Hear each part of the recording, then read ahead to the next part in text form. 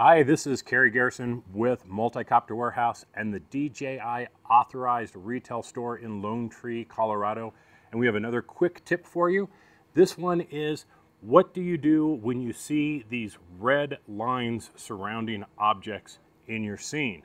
Well, this is just another feature of the Go app to help you get better shots. What this is it's focus peaking. It's telling you what's in focus right there.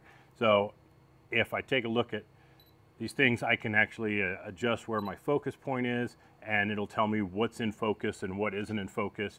If you don't like that and you don't want to use it, quick way of turning it off. Go to our camera settings, and let me show you where this is here. Under the gear icon, and we go to focus peaking threshold, and just turn it off.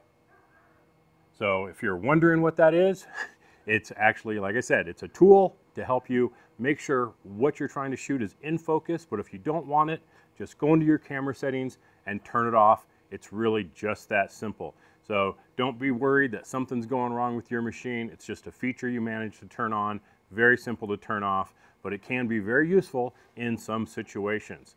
So thanks for watching. If you like these videos, be sure and subscribe, hit share, hit like, share it with your friends out there, and be sure and click that bell icon and get notified every time we put out a new video.